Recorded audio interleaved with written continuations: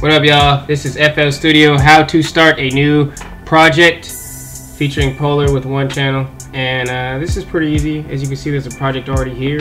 To start a new one, you're just gonna go to File, New. Or you can do New from Template. So we got this cool one channel template. There's a lot of different templates. So you can kind of like, if you're new, I mean, this is especially useful. So you can like get something you want, but typically if you're just making beats, you probably just want the minimal with limiter or just without the limiter. Depends on if you use the limiter. We got this cool one channel template. We're not gonna save it, and here we go. It's a new project. Alright guys, it's pretty simple. New, and it's not Control N because I believe Control N saves a new version. So don't be confused by that.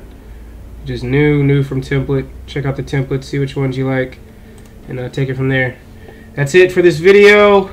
Hit that subscribe button. Peace out.